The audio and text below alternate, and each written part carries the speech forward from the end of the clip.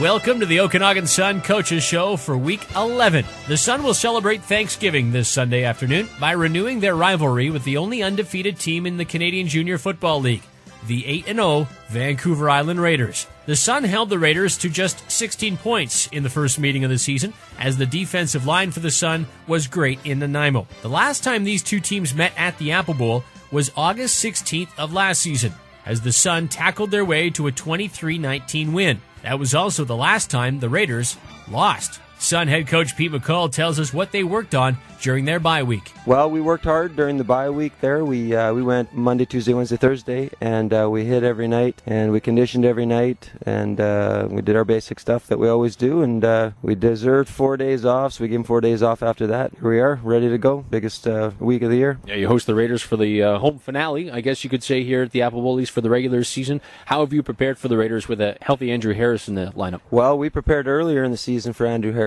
We had a new defense that we had planned to play for the first time we met, and then he didn't play that game, so we didn't unleash it. So we got a new defense to play versus Andrew. That's what we're going to do. You mentioned that game a month ago. You played a very good game in Nanaimo. Does that help the confidence of the team coming into this weekend? Yeah, I think they know we can play against them, and of course Andrew didn't play in that game, and that he is definitely a factor. So it's exciting. They definitely showed what they can do last week against Big Kahuna, and so yeah, it's a pretty exciting week here. We're really excited for this challenge.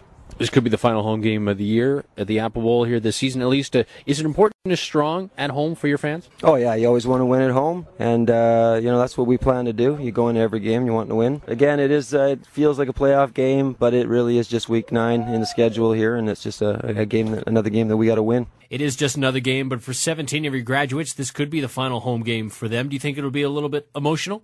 Oh yeah, I remember vaguely. It's going back a few years, but I remember that last day when we played Surrey in here, and it was a very emotional day.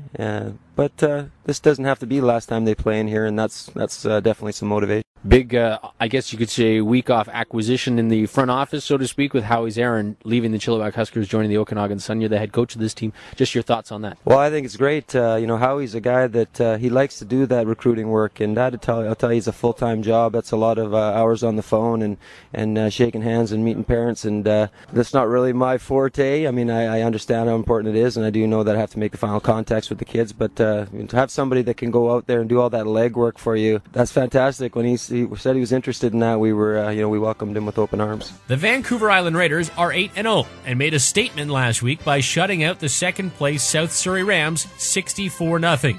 Andrew Harris made his full return after a month-long knee injury. Harris and the rest of the Raiders are healthy for their trip to the Okanagan, and head coach Matt Blocker says the defense is simply playing great. Well, I think right now defensively, first of all, I got to give credit to our defensive coaches. I think they're doing a great job preparing our guys, and more than anything, we're gelling together as a team on that side of the ball, and I think our defensive backs play is getting much better, and I think our front seven is allowing us to our DBs to focus on just covering pass and not be worried about the run, and they're taking care of that. They did a great job last week, and and then we're getting at the quarterback. And I think if you get pressure and get the quarterback, good things can happen on that side of the ball. It's been a funny schedule for the Raiders. You had the long road stand first off, and then you come home for 5 straight games, and now you're back on the road. It's been a weird one, hasn't it? Yeah, normally you get a little more of a balanced situation, which usually is a little bit better. But like I say, when you get to the beginning of the year, you got to look at it and make the positives out of it. And we've had an opportunity to get a little more healthy and play some games at home when we were banged up. So we kind of looked at that as positive. We played pretty good at our pick, and we were able to squeak out some wins when we weren't too healthy. This week you traveled to the Okanagan to face the Sun in a park where you actually suffered your last loss some 19 games ago. If you're looking for motivation this late in the season, is that it? Well, I think that's part of it. I think the other motivation is we didn't play. We thought that good, especially when you watch film when they were in our park, and we'd like to make amends for that as well. And last of all, it's you don't need a whole lot of motivation. It's the Okanagan Sun, and we're in the Apple Bowl. And other than that loss, we played pretty good up there, and we want to come back and redeem ourselves. And we feel we kind of ripped the Sun off when they came and played us here. We didn't give them their best, so we want to try to give them our best this weekend. Coach, last time you faced the Sun, you mentioned they have always seemed to be the team to beat for the Raiders.